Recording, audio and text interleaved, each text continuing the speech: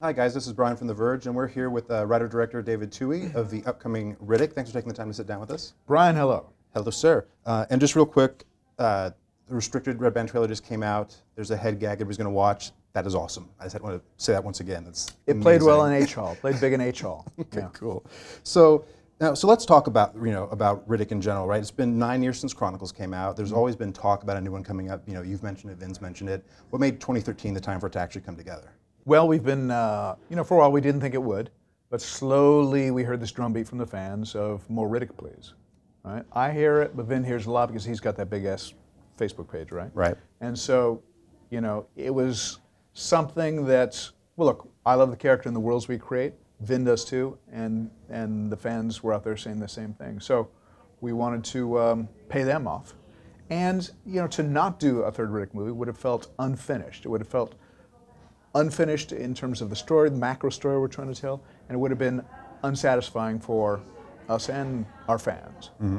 So we said we're going to do this, even if it's over the the dead body of some people.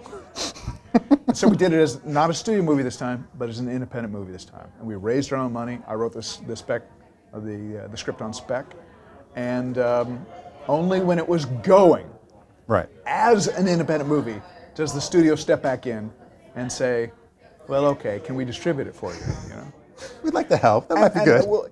And that's actually a good place. That's a good relationship because it gives me total freedom on the set. I had to write one pass of the script, one tweak, and then we were shooting. And then when it came to lock in the picture, I didn't have to focus group it to death. I didn't have to homogenize my movie like that. I didn't have to turn it into milk. Homogenization is fine for milk, but bad for movies. Didn't have to do any of that. I just lock picture when I wanted to lock picture. I said, there's the cut, let's go.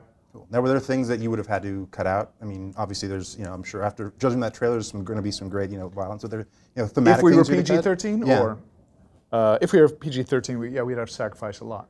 But one of the things by making it for less money this time, closer in budget to Pitch Black than Chronicles, it gives us the freedom to go R, it gives us the freedom to do whatever we damn well want.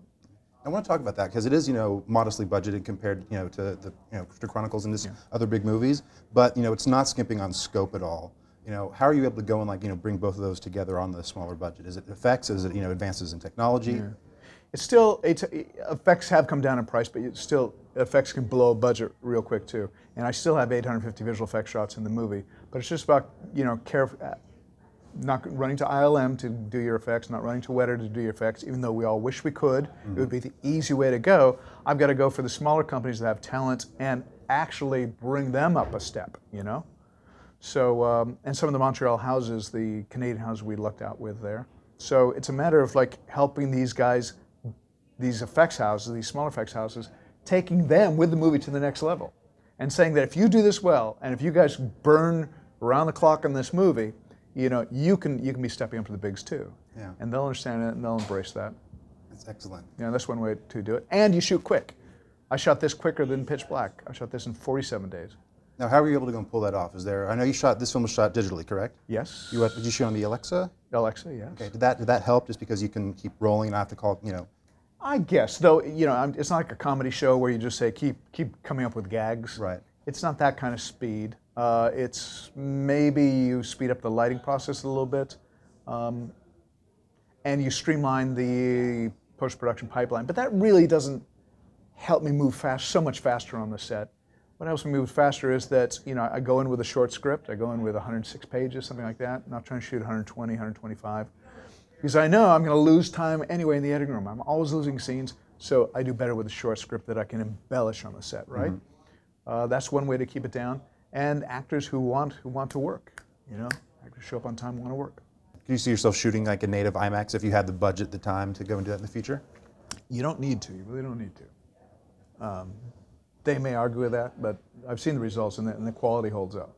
The resolution holds up. Well, kind of harkens back to the film versus digital conversation at a certain point, almost. In this film, it definitely, from what I've seen so far in the trailers, definitely feels grainy. It feels, has a real visceral aesthetic. It's not what people think about in digital. Do you, as a filmmaker, you feel like we're completely beyond the point where that's even a conversation? Are there aesthetic differences between the two mediums? I'm just doing it because I know I have to move fast. I know my I know I have 850 visual effect shots, so I know that my post-production pipeline will be streamlined if I shoot digitally. Sure.